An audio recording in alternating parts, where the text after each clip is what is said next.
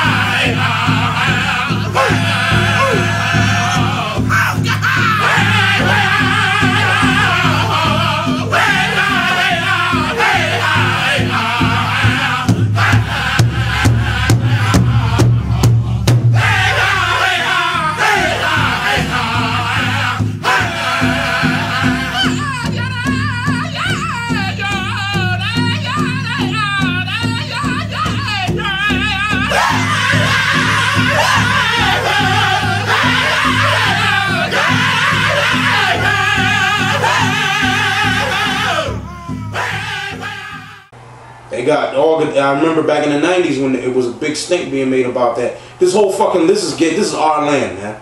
I don't give a fuck where it's at. This is our land. Wherever we walk, if you're a so-called Native American, wherever you walk is Indian land. That's right. And people go, well, this is not... Fuck the treaty. They'll say, this is like me, I'm so-called Seminole from Florida. My tribe and my people are from Florida. I'm up here in Connecticut. I don't give a fuck. I'm walking around. This is Indian land wherever I walk. That's right. Wherever under my feet takes me is Indian land on this turf, on this continent, man. Okay? Because number one, we're Israelites and we're family. That's right. So it doesn't matter if you're out west or if you're in the Midwest or if you're in New York City, if you're in Northeast, or if you're walking in Brooklyn. That's right. Brooklyn belongs to the Canarsie.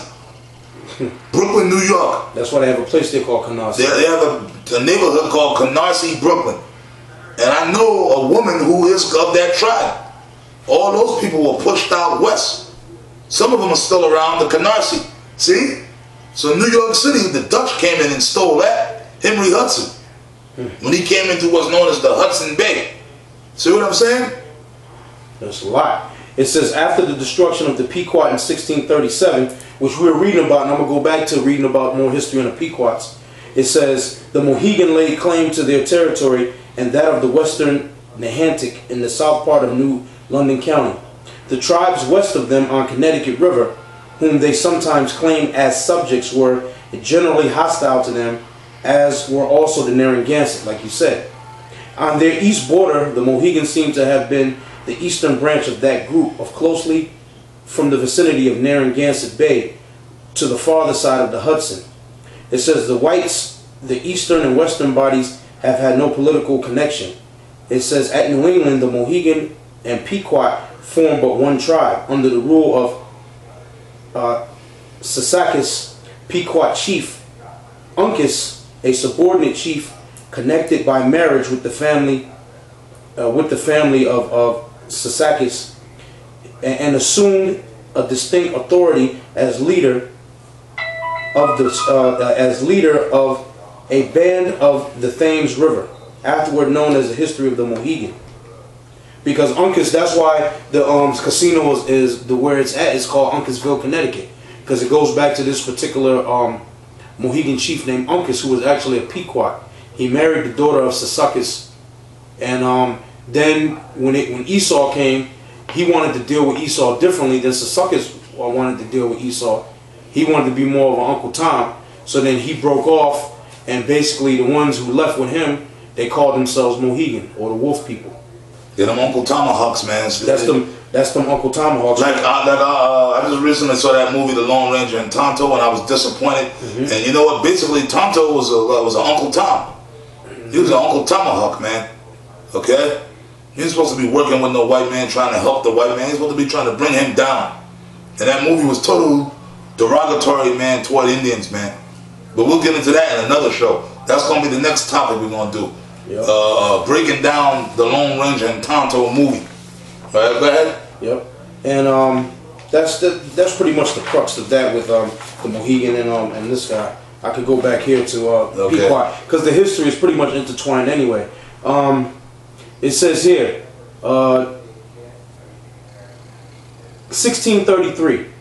No, I'm going to start at the next one. It says, New England, early 17th century, strong cultural and religious differences exist between Native Americans and European settlers.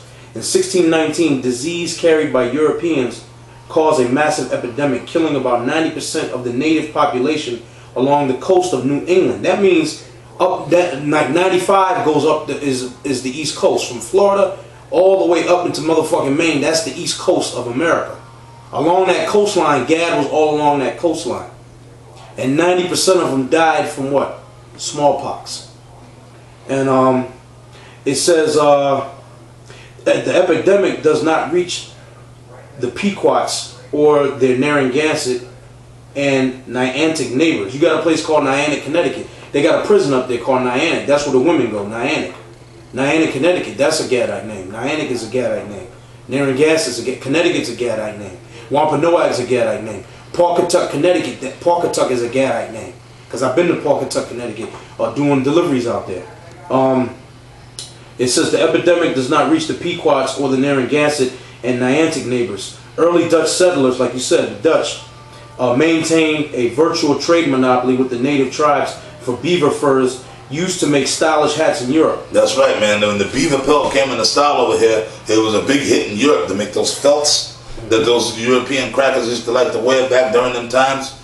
So they needed a large demand for the beaver pelts, man. So then our people would go and start wasting beaver, man, to killing beaver like it was going out of style to supply that need for the trade goods from the white man. Yep. Trade was a big thing in the so-called Americas, man, for different animal hides and different goods that Esau wanted.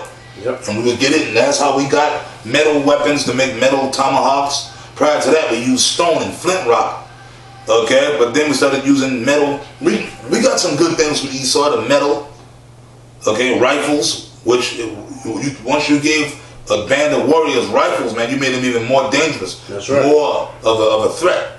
I was reading somewhere too about when Gad was Esau, Gad liked that red war paint, and the red war paint they used to deal with, they made it from certain berries or certain fruits. They made the red paint and they would put it on themselves. But then Esau had that red paint, and they traded and got mercury. Red paint, and it had mercury. And a lot of people died from that. A lot of them up from mercury poisoning from putting that red paint on their skin, because Gad is not motherfucking red. They're brown. That's like right. Me and this brother, different shades of brown. That's right. But they wore the red war paint, which symbolizes war. That's right. But they're the warrior tribe. They're Gad, the tribes of Gad and Reuben and Manasseh and Asher. Those are basically the four warrior tribes of Israel. Basically, you could call us the motherfucking Marines, man. That's right. All Israel was warriors. All Israel was warriors. All Israel was bad as hell. But Gad and Reuben and Manasseh and Asher, when they came to war, those four were the ones that went right into the shit. That's what Esau's whole fucking military system is based off of Israel. Yeah. It's based off of Israel. It's based off of the way that Gad lived off the land. How Gad, because Gad waged guerrilla warfare. Gad didn't come at you straight up like I was saying earlier. Gad used stealth. Esau didn't use stealth. Them English colonists, they get their little musket and 1,000 of them line up and they sit there and boom, fire. And the French fought the same way. And the French fought the same way. That's how all the European armies at the time fought. They'd meet on the battlefield and just walk right into each other. Walking right into cannonballs. Walking right into cannonballs. Walking into fucking bullets. Yeah, walking right into what they call the guns? Muskets. Yeah. Walking right into musket fire, man. Just walking right into it. Stupid motherfuckers. But when Gad dealt with you, they painted their faces. They cloaked themselves with the Force. Good example. Watch the movie Last of the Mohicans. Good movie. With Wes Studi and Daniel Day-Lewis. That movie showed you the character, the Huron warrior Magua that Wes Studi played. He waged guerrilla warfare on them crackers and was messing them all up. Okay? So that movie is a prime example of, that gives you a depiction of the time period that we're reading about. Yep. Last of the Mohicans. Alright? It says, let me see, about the stylish hats in Europe. The arrival of the English in Massachusetts offers a trading alternative for the natives. Like you said, trading was real big then. The Europeans view the natives as heathens and agents of Satan. They also fear for survival and what they see. Ain't that something when it's really the other way around? That's the other way around. Them so-called white people came over here saying we're heathens and the devil's children, and it was the other way around. They're the damn devil's children, but they were deceived. The Lord deceived Esau to believe that they really were the people of the Lord when they came over here. These white people. The Most High put a demon on them to make them think that God was really dealing with them and that the Indians were the devil. Read on. The perceptions further fuel misunderstandings and miscommunications that will lead to bloodshed. In 1633, a second epidemic does not spare any of the tribes. The epidemic caused by smallpox reduces the Pequot population from about 8,000 to about 4,000 and seriously affects other tribes. Man, that's a lot of fucking people dropping dead. A lot, that's half. That's a lot of people dropping dead, man. Really grasp of that, man. Read on. The catastrophic loss of population upsets all aspects of native life, creates uncertainty about the natives' policy toward the Europeans, and increases competitions for trade. These events, along with increasing native-European trade conflicts, set the stage for disagreements resulting in violence. It's just like today, man. That's why we all sickly and fucked up because of the white man. The white man got the food, first of all, now the food, GMO food with all kind of chemicals and poison in it. The air we breathing is poison. That's why we're all sickly. Brothers, we have infirmities, man. High blood pressure, diabetes, different things brothers is dealing with. You understand what I'm saying? Because of you damn white people, you devils, man. Read on. It says, resulting in violence and blood vengeance. Conflicts within and among the native tribes contribute to the confusion. Hostilities are mounting. Cousin and clan brother are pitted against one another. That's what the fuck has been going on. That's been going on since back then. And all because you fucking devils, man. They were trying to cower favor with you motherfucking devils. Judah does that to themselves. Benjamin does it to themselves. Levi does it to themselves. Ephraim does it to themselves. Simeon does it to themselves. Manasseh does it to themselves. Meaning the Cubans. The Dominicans do it to themselves. All the tribes motherfucking wage war and kill each other to get a couple crumbs from motherfucking Esau. All the tribes do that same shit. It says here, in early 1634, Pequot strength is concentrated along the Pequot, now Thames River, in Mystic Rivers, and what is now southeastern Connecticut. You know, Mystic, Connecticut, Stonington. Up there, so you can understand where the casinos are. Yep. Because Foxwoods and Mohegan are only about maybe 15, well, let's say 20 minutes away from each other. Yeah. Okay. It says, in a desperate attempt by the Pequots to regain their trade monopoly lost to other tribes, they attacked and killed some Narragansetts, attempted to trade at a Dutch trading post called the House of Hope. The Dutch retaliate, and one of the skirmishes that followed, the Dutch kidnapped the Pequot Grand Sachem. Which is a chief. A Sachem is a chief. A Sachem is a chief. Yeah. Tatobin, his name was Tatobin. Despite the Pequot's payment of, now the Pequots paid a ransom to get Tatobin back. It says despite the Pequot's payment of the ransom, the Dutch executed him. So they took the money and executed him anyway. Fucking devils. It says with the death of Tatobin, his son Sasuckus becomes Grand Sachem of the Pequot. Sasuckus is the man who his daughter married Uncas. Uncasville, Connecticut. Uncas was a chief among the Pequots who broke off and became Mohegan. And then see what Esau does? He actually named some of these lands after the natives that were here that he fucked over. Yep. Like that. Well, that's supposed to be some kind of acknowledgement. Yeah. Okay, well, we'll just name this town after that Indian we killed. Yeah. And that's our way of saying we're sorry or whatever, or acknowledging him. Okay. Here in Connecticut, there's a lot of, even around here in Bridgeport, they got Indian Road Field. A lot of these names have, roads and streets have Indian names. A lot of these towns here in Connecticut have Indian names. That's right. Right? Yep, like Housatonic. Shit, down in Greenwich. Avenue. Down in Greenwich, there's a street called Osceola. Now, Osceola was from Florida, from my tribe of the Seminole. What they do? What they know about Osceola up here? Right? So that there's more if you want me to keep. I mean, there's so much history. Yeah, but we don't.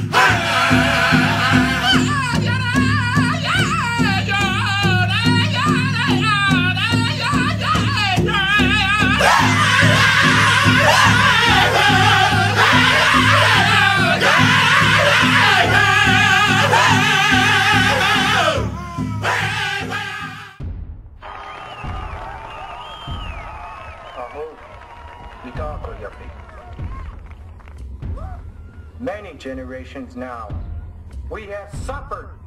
The Washichu we spoke to, but they don't hear, they're deaf. The women, the children, the old ones, they suffer. You from the cities, you are our warriors, our warriors. They're deaf. We must now walk in the sacred way. You